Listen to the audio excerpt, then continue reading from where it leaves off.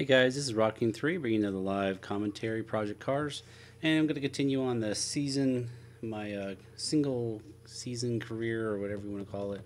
And I stopped here at the beginning because I wanted to show you guys my settings. I have 70 on the opponent skill, and I went and bumped that up to 49 on the session length. Going to add just one more lap.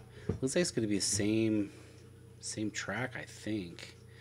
And I'm not sure. I'm assuming we're going to jump right into the race. Maybe, maybe not. So usually I go through practice and qualifying and stuff like that, but it looks like in this case it's just going to skip to the next one. So we've done one race and we've won that one. And this time I'm going to know is if we're starting from a dead stop, I have to hit first gear. And we are.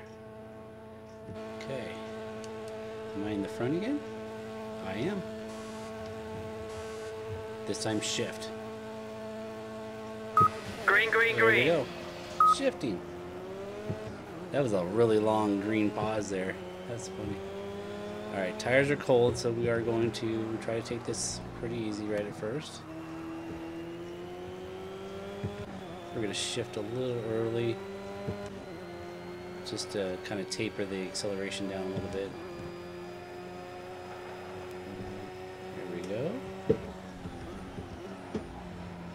I put that in 6th gear and just floored it, just to make sure it was pulling it forward.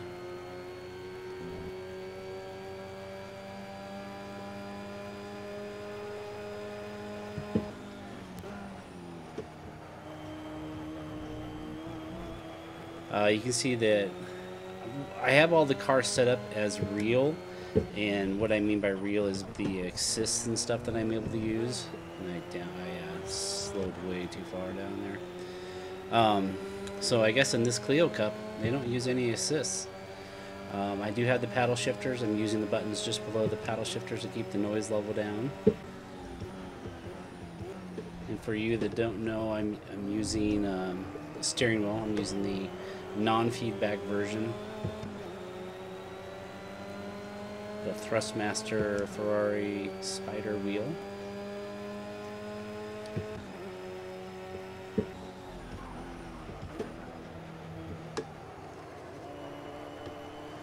Okay, we've got a little bit of pressure from the guy behind, so maybe time to start covering the inside line. I heard block him. That's what I heard. Block him out. Trying to be really smooth through there.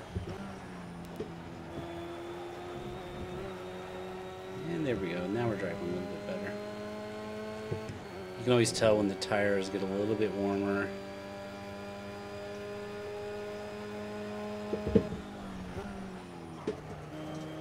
We're going to start throwing the car into these slower turns. If you guys were watching this and didn't see my my setup for this car, there's a video with the setup for this car and my overall setup that coincides with this car as well. I had to change some sensitivities and dead zones, and I think they'll be useful. Your lead over second place is 1 second. Oh, I have to pit this time, huh? Okay.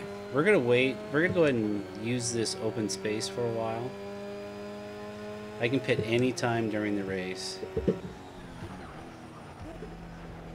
And I'm going to actually wait. I could use this nice empty space in front of me to hopefully get some good laps down.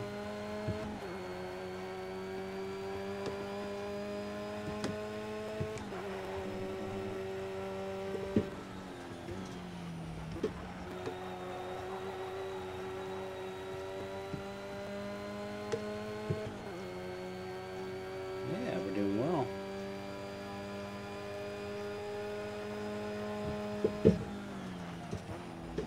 Showed you guys that I'm racing at the, I don't know, we'll call it percentage, 70% level. And last time I won the race by a lot, by like 12 seconds and 6 laps. The nice thing about that is if I make a mistake and fall off the track, I still have a chance to win the race. I think I can get back on within 12 seconds.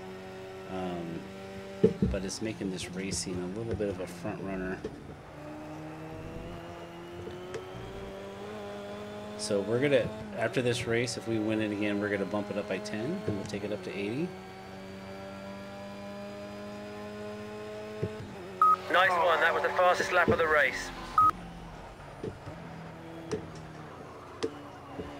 Drove a GT3 class car quite a bit, and I will say you can definitely brake a lot later.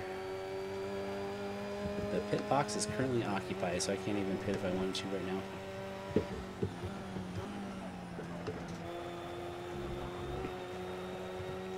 To be honest, I don't even know what my pit strategy is. We'll have to pull in and change it. So I don't want to do a lot to this car. And I don't think you can fuel up in this particular race class. But we'll make sure we have the shortest pit possible. Alright, so the pit is ready for me. We should probably go ahead and pit.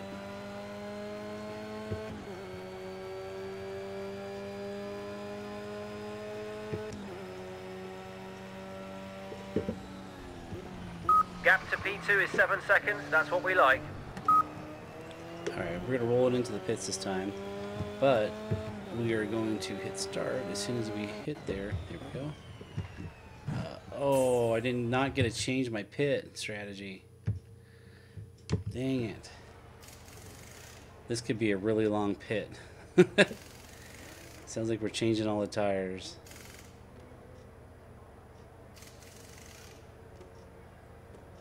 And we'll see if that car in front of me pulls away first. Nope, I got out there. Let's look behind to see how fast I get out. Oh, yeah. I had way too long of a pit. We need to check that strategy. Oh, that was a guy coming in. Never mind.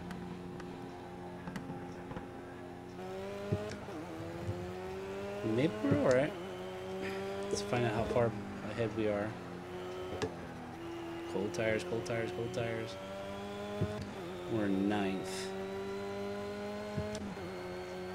And the guy in front of us is 11 seconds in front of us.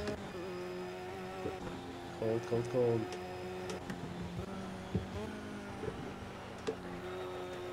Oof, really cold tires.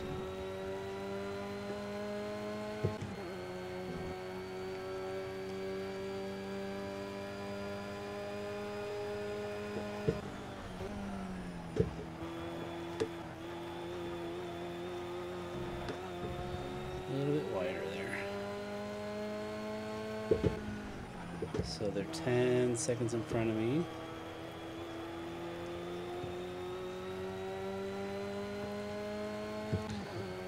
Guesses half of them are going to pit here, and we'll be in 4th or 5th.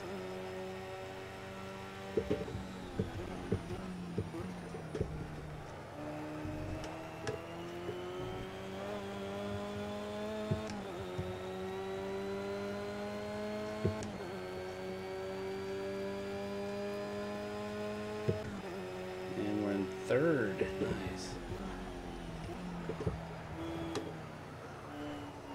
I'm assuming these other guys still have to pit. Because they are 10, they're 11 seconds in front of me.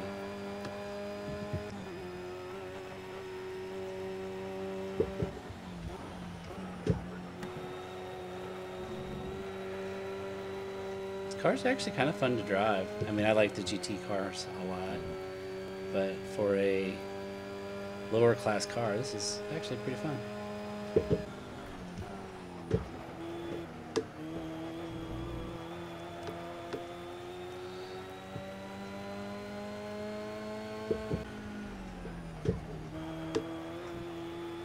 like those turns especially because you can just kind of whip the car through the turns and slam on the gas.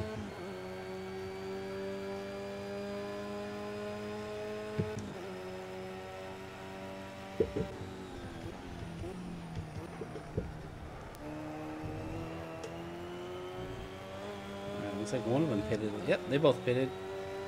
So we got this race. So the person behind us is...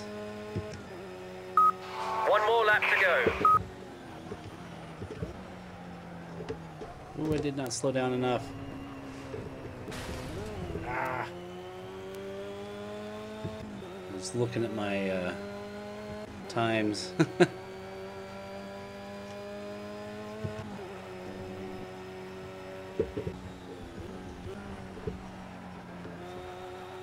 so we're almost 6 seconds ahead of the second place guy. You're leading by 5 seconds. Good gap. Good job. So we lost 2 seconds since the last time I pitted. So we're going to have to make sure my pit strategy is sound for this particular class. Because I think you're supposed to change tires, but you don't take fuel. I want to make sure I'm not fixing any aero or brakes or anything like that.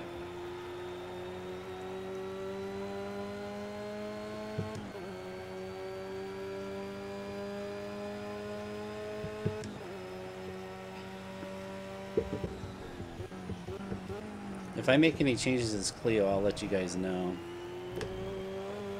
And there probably won't be any changes unless I change tracks. Alright, 2 races, 2 wins. We got to up that difficulty a little bit. Well done, mate. You won the race. You really, really earned it today. Great job. Alright, Valor Racing, continue on. 2 races, 2 wins. We're going to be out of this class in no time. Alright guys, thanks a lot for watching. Catch you next